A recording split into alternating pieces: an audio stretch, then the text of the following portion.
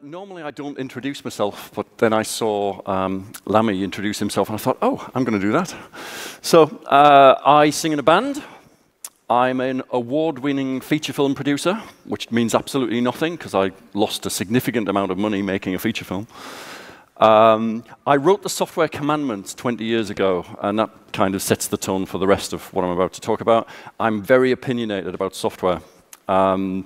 So over 20 years ago, I thought I already pretty much understood what went into software engineering, and I was very clear to explain all of that to customers. And in general, they tended to agree with me.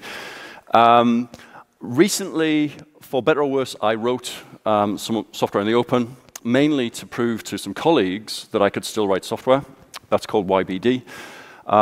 My blog posts, such as they are, I blog about once a year on something that really annoys me, typically.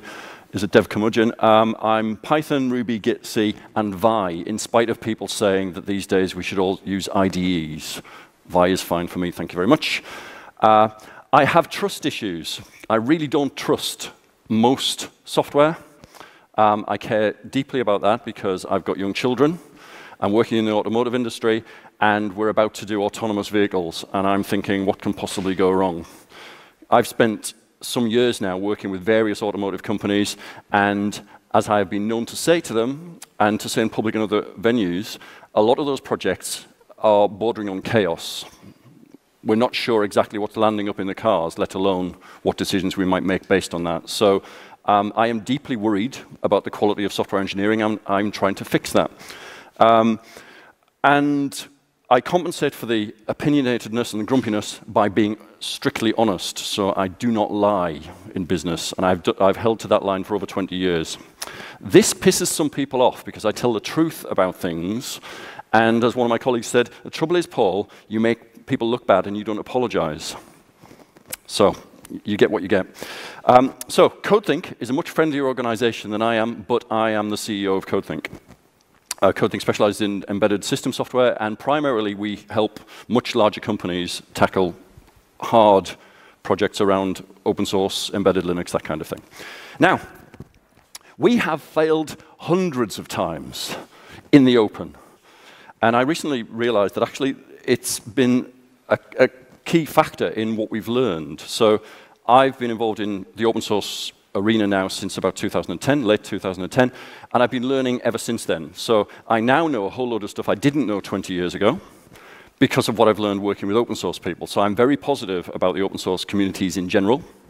But in the course of the last few years, I've had some really disastrous experiences, and I'm going to share one of them in detail. But all of those, I could talk for days about the problems that we've exposed.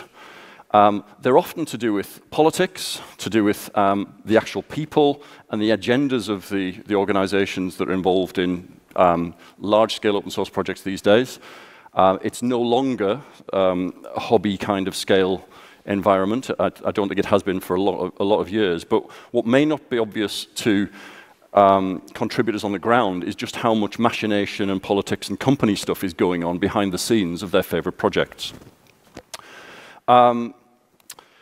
So, in spite of all the failures, and if you were to Google and read some of the emails chains that I've been involved in or that other people have been involved in from Codethink, you'll see we've managed to frustrate and upset quite a lot of people. But here's one specific example. A few years ago, we were heavily involved in a thing called Geneva, and that's around automotive software. And I tried really hard, and this is 5 years ago, to explain to them that security was going to be a problem. So this is the deck I started trying to show, and I prepared pretty well, better than I prepared for this talk. I had detailed discussions with Greg Kroah-Hartman about LTS and LTSI, and I was wrestling with what do we do to upgrade the Linux kernel over the long term. So I had this whole slide deck, and I started presenting it to the great and the good in Geneva, which is notionally open source expert coming up with the core Linux solution for cars. So I was explaining how security, coupled with the amount of software that we have in cars now, and yada, yada, yada, and how fast Linux is changing, and the fact that we're connected, meant that we have a load of changes happening as time goes by in the kernel, and even the stable stuff is changing a lot. and everybody's going to have to upgrade over and over again. I got about halfway through my talk, I got to about this stuff, and then the room en masse pretty much told me, Paul, you don't know what you're talking about. Security in automotive is not a problem. You're exaggerating it. We've been doing security in other domains for decades. And I was heckled. Now, it wasn't the first time I was heckled in Geneva. Thank you for being so polite and quiet and not heckling me. It's quite often that people literally don't like my slides enough that they start shouting at me from the floor to derail me. So you've been very friendly so far. Hopefully I won't annoy you guys. So literally, I struggled through about half of this and then gave up. I was trying to explain how complicated LTSI was and how stupid it was, because actually it meant that silicon vendors were going to land their stuff in the wrong place. They were not going to land it in mainline, and therefore, in some cases, it was literally just going to create chaos. But I got stopped. So it ended up with, obviously, I wasn't positive, I wasn't popular, but I ended up writing that in public. Now, bear in mind, I'm a representative of a small company. We're about, well, now we're approaching 100 people, but this time we're about 50 people. And I pretty much wrote to Geneva in public and said, look, you're just dicking around. Now, that email sat on that list now for a couple of years. No one bothered replying in public, but you can imagine all kinds of things went on in private. So, what I've discovered, my opinions are my own. Different people in Codethink disagree with me vehemently. I have arguments in Codethink as well as with customers and with open source projects, so it's probably me. But what I've concluded is that FOSS is not a community, and anyone that talks about the community is misunderstanding the scale and complexity of the situation. Let me just check my timing. It's thousands of communities. Lots of them overlap. There's lots of different ways that people interact. You know, tiny projects, huge projects. Some of the larger communities, in effect, are members-only clubs.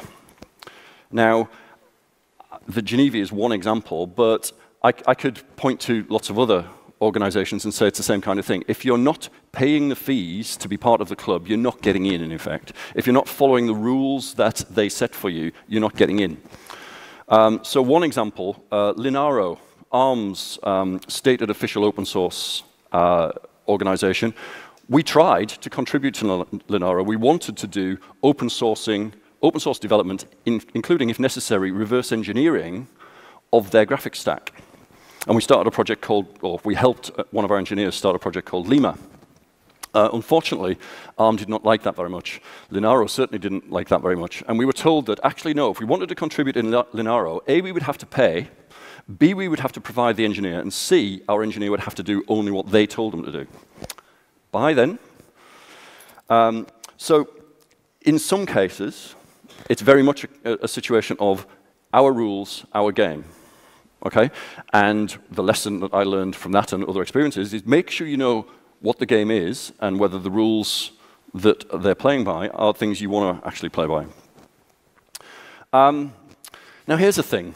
Don't you dare call my baby ugly. If you turn up, as I have done, in multiple open source projects and said, you know, this is pretty rubbish, isn't it? Can we do better? It tends not to go down very well. Unfortunately, I've done that to at least one project where Codethink was primarily driving the development. And imagine how that played with my colleagues.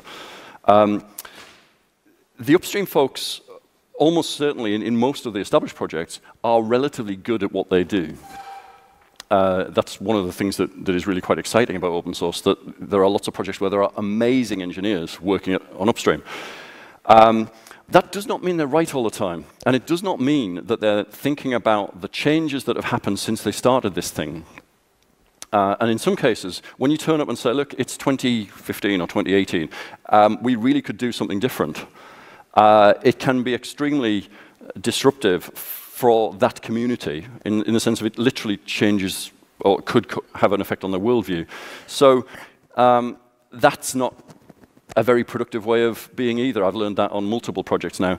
And in the end, the reason I wrote the YBD thing was to literally prove to an open source project that their stuff was not good enough and that I on my own could do it better. And sadly, I succeeded, and in the process, it caused at least one of my colleagues to resign, saying, actually, That's a bit unfriendly. And he's quite right. Shouldn't have done it. Anyway, it's hard to collaborate in a snake pit. Let me just spell it out. Wind River. I'm sorry, there are lots of great people working in Wind River, but in my personal experience, trying to collaborate with Wind River, absolutely disastrous, because in practice, all was happening was they were trying to sabotage what we were doing. We're offering work for free, we're bringing software into the open for free and trying to advance the state of the art, trying to advance the industry, and literally they were hell-bent on holding things back and making it worse. Now, very risky naming a name like that, but Wind River already know that I hate them, so it doesn't really make any difference. This is not the first time I've said this. And as I say, there are some good people in Wind River, and at least most of the people I used to have to fight with are no longer there. One other thing I've discovered is there's just as much hype and nonsense in FOSS as there is in the rest of the world. We learned the hard way that just because some big companies present that they're doing this fantastic project and spending a fortune on creating the next big embedded distro, let's call it, I don't know, Migo, that does not mean that they're going to follow through. And when they rename it and call it Tizen, that doesn't mean they're going to follow through either. When you look at the long game, I have deep-seated trust issues. I'm trying now to work out which organizations, which projects could we actually trust for the kind of super heavy software that we're talking about in autonomous vehicles and other industries. And these problems are not really getting sorted properly yet. We're right now in discussions with a part of one of the Linux Foundation's organizations where, because we are relatively expert in long-term Linux, we were invited to work on civil infrastructure platform, which is software for power stations and trains and, really serious stuff. And then at the moment, what we're locked with is there's one guy in the world that has been prepared to maintain a single Linux kernel for 10 years, and he happens to work at Codethink. And CIP, in effect, needs to maintain a kernel for the rest of eternity and is really struggling to find anyone to do that. So it's hard. And I philosophically would say it's actually just a mistake to even try that. Because Ben, who is the chap in question, has categorically said, having done it once, he would never do it again. It's the wrong way to do it. If you build it, they will not come, necessarily. I've certainly learned this multiple times, but this is not just open source. Just having a better mousetrap does not lead to a community. And you're probably thinking, I can see why no one wants to be in a community with Paul. He pisses everybody off. It's not quite that simple. I think you need to get all of your ducks in a row. You need to have great software, and you need to have the right outreach, and you have to have the right attitude in the project. And for better or worse, although I really do respect and love great engineers, at times engineers are not the best advocates for the work they're doing, in my own personal experience. So, key lesson I want to leave you with, I'm still on time, it's pretty good. Upstreams are not generic. It really does come down to specific people on a specific project and specific organizations, if you get to the kind of scale I'm talking about with some of these examples. So understanding who the people are and why they're doing what they're doing, understanding the organization and why it is doing what it is doing, is crucial to working out whether there's any real merit in spending any time aligning with or working with a specific project. And often the agendas, as far as I can see, in some of these very large organizationally sponsored projects, is not what is being stated in public every day on the mailing list. I'm sure I'm not alone in having discovered this.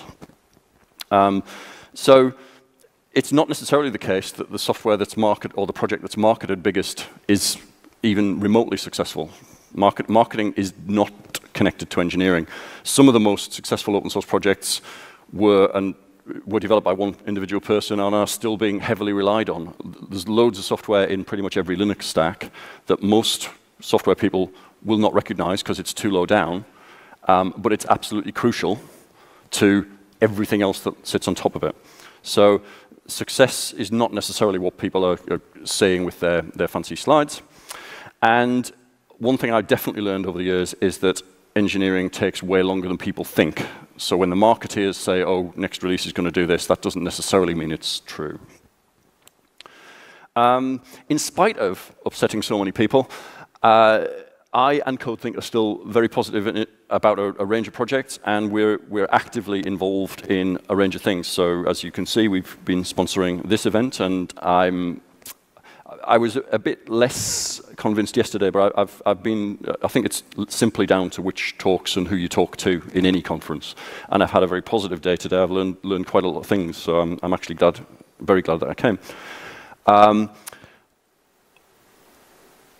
The two itches that we're still scratching, and I will mention this mainly because it's not that we're trying to kind of cultivate branding around it. It's trying to get people to understand that we're not just doing this for whimsy. If we're going to rely on software to the level that everybody is, because most of you drive and most of you get into airplanes and get on trains and all that kind of stuff, I don't care so much about the games on your phone, and I've given up on the privacy thing because we're all screwed for that. But I do believe that we need to know what software is running in the devices that actually matter to our lives and to our communities' lives and our children's lives. So Buildstream is part of a multi-year activity that we and others have been involved in, trying to get to completely guaranteed custom systems where we can be sure that this is what's in the system. So it may sound a bit like the Reproducible Builds project, and certainly we're very interested in that work also, but trying to describe a complete system and know for sure that that is what is landing on an ongoing basis forever is a crucial thing for us. And then the trustability of software engineering in itself is a big topic for me. I do not trust NPM or GEMS or any of the package managers, and I don't trust Docker images. It's kind of naive to be installing all of that stuff and then thinking you've got a safe production system. So one of the areas that I'm trying to drive, and Trustable is certainly something I'm personally nailed to. So if and when it fails, it'll be me failing again in public. I'm trying to get more people to understand that we do need to understand fully where software comes from, who wrote it, why they wrote it, how it was reviewed, how it was tested, the whole works. So the full supply chain for all of the FOSS software that we are going to be increasingly relying on. So that's it. Thank you very much indeed.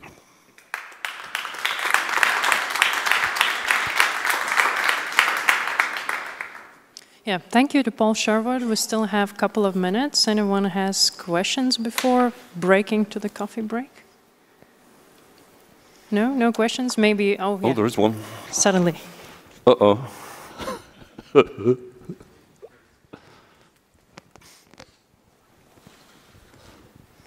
I understand that the aeronautics industry develops software in a very different context. I'm sorry, I can't quite hear. Can we get him turned up, please? Sorry, can you start again? I understand that the aeronautics industry develops software in a very different context. Yes. Can you comment? Yes, I believe that overall, historically, the aeronautics industry has done pretty well at software, but they achieve that by methods which are relatively labor-intensive, so there's a lot of paperwork and it's relatively expensive to do. And they are also coming up against some of the same things that automotive is hitting. So one, their devices are increasingly connected, which means they're at risk. And two, the pressure on their costs is much more significant than it has used to be. So I think there's a clear need for more automation of how they do their validation and their review and all of that kind of process. And we've had interesting discussions with parties in those industries around that. So all I would say is, yes, they're relatively good, but arguably some of their constraints have been less than other industries. And I think it's going to get worse. I've said elsewhere that until more people start dying as a result of direct software mistakes, the governments around the world aren't going to raise the bar enough. But I think that's going to happen over the next 5 years. I'm very confident that there will be much more regulation of all software. Okay, thank you very much indeed.